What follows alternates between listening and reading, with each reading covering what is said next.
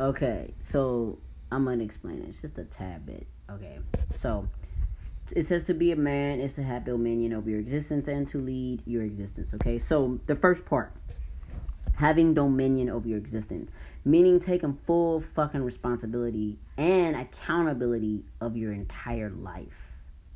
Basically, no codependent.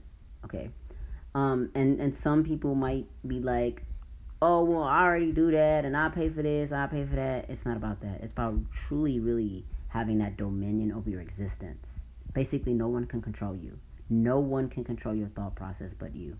Straight up. Literally. Like, seriously, having that much control over your peace. Basically, having a peace of mind. A true peace of mind. Not one that seems like, oh, it just sounds good to say, like, you have a peace of mind. You know what I'm saying? I'm going to give you an example about the peace of mind. Someone can possibly verbally disrespect me and call me a bitch and I laugh at them. Why? Because it's unbothering to me. I'm unbothered by it. And two, you did not control my mind and have me come out of character to fuck you up. See? I have dominion over that.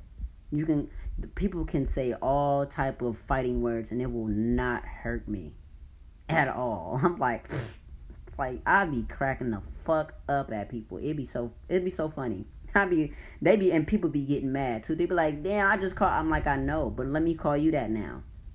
So it's my turn, right? I'm it, right? Let me call you that, and I guarantee you gonna jump out of character and try to physically harm me, and you're putting your life and everything you gain at risk. Now you're giving up what you've gained at risk. Like, seriously. And if you feel like you tangibly don't have nothing, you will lose everything, your entire fucking freedom. And people are willing to risk that. Like someone's going to come to their fucking aid. But when you are going from a prince to a king to a god, you move so much differently in each phase.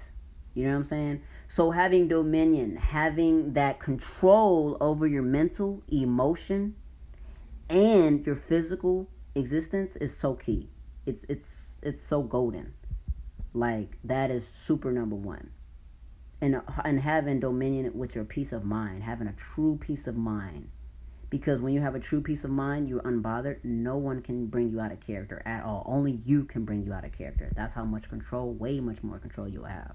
Now, the second part, to lead your existence. That means to really boss the fuck up and be a leader in your life. Be the best example. Be the man. Be the person that you wish somebody was to you. But be that for you. Be that for your now self, your future self, and appreciate your past self. It's time to elevate. This is what this whole entire statement truly means.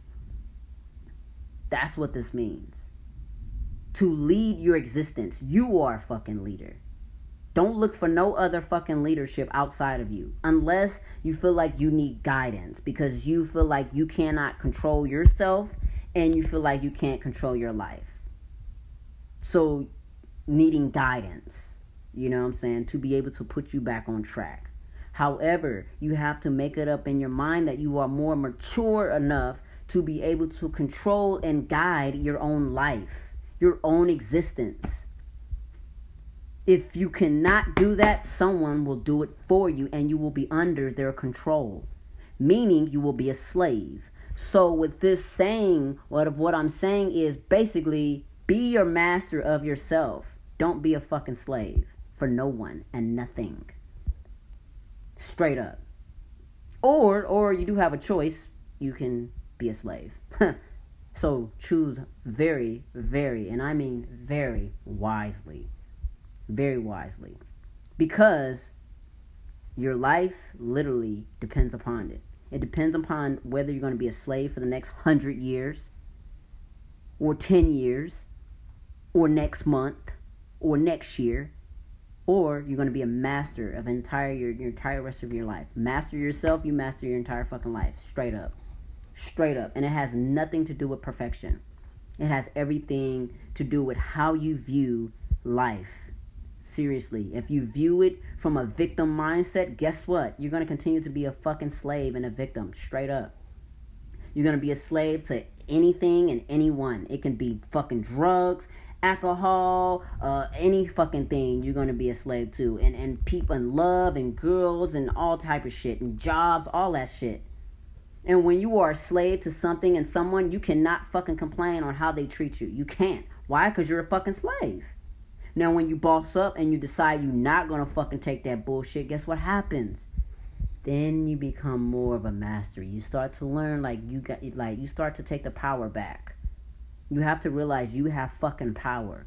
You have power. Literally. You owe it to yourself to operate in your power come 2023. If not, you're going to repeat every fucking thing you did this year. Every fucking thing. Good, bad, and ugly. Now, it's up to you to make those decisions. So, I say all this to say this. Namaste, ashe. I love you, and I send you this stuff because I actually want you to do fucking great in your life, straight up. If I didn't fucking care, I wouldn't send you this shit. I'm just being honest. Seriously. Continue on your journey.